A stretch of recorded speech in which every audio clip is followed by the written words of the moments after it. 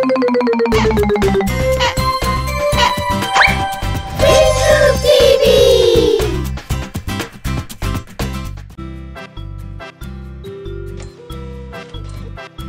The Fox and a Crane. Once in a jungle, there lived a fox. A crane was his best friend.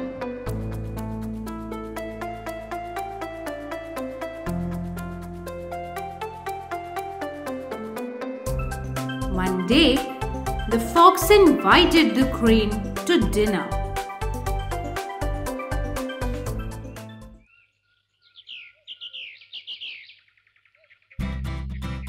The crane came, hoping to feast on some delicious dish.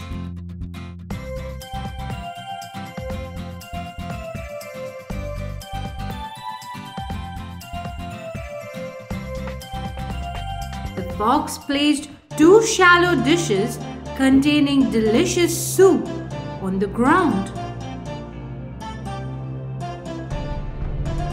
"Come, my friend," said the fox,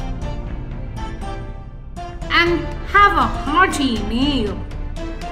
And he started lapping the soup greedily with his tongue. The crane kept quiet. He could only dip the tip of his long beak in the soup and could hardly have a taste of it. The crane felt insulted but stayed calm. He said, "You have been very kind to me today. Would you please come to my house tomorrow and dine with me?" The fox agreed readily.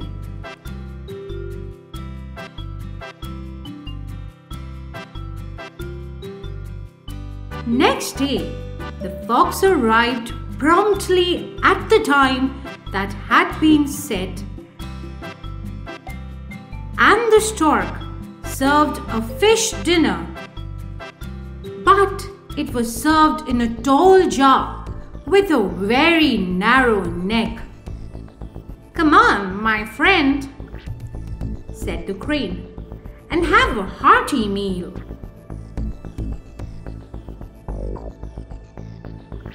The stork easily got at the food with his long bill. But all the fox could do was to lick the outside of the jar.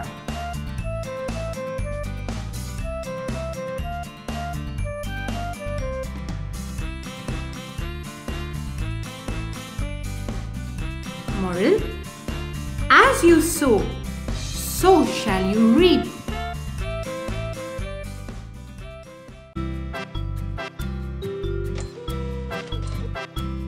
The Salt Merchant and his Donkey.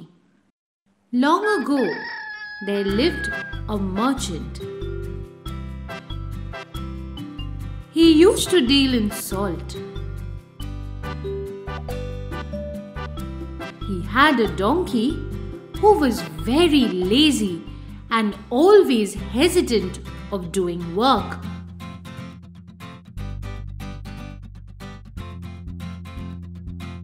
The merchant used to load the salt bags on the back of the donkey to sell in the market. On the way, there was a river.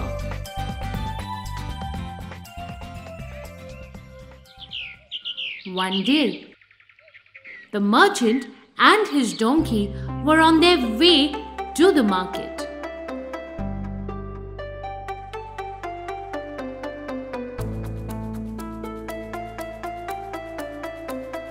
While crossing the river, the donkey accidentally slipped and fell into the river.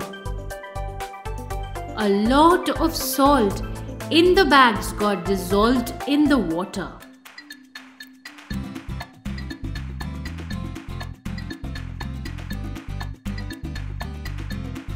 When the donkey got up, the load became very light. The donkey was happy.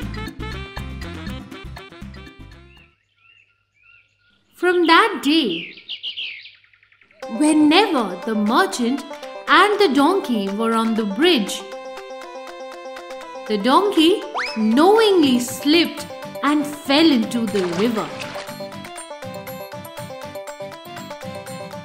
The merchant was wise enough to know the donkey's trick. He thought, I must teach this donkey a lesson so that he doesn't do this again. The next day, the merchant loaded the donkey with sacks filled with cotton and set off for the market.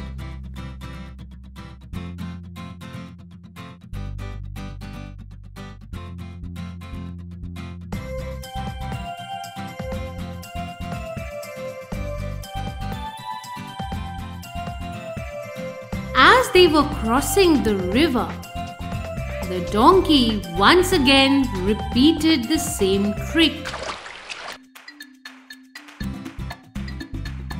This time, the cotton absorbed the water, became heavier, and started pulling the donkey down with its weight. The donkey found it very hard to cross the river with a load of soaked cottons. The donkey eventually realized his mistake. He thought that it was not good to play tricks. The merchant had taught the donkey a good lesson.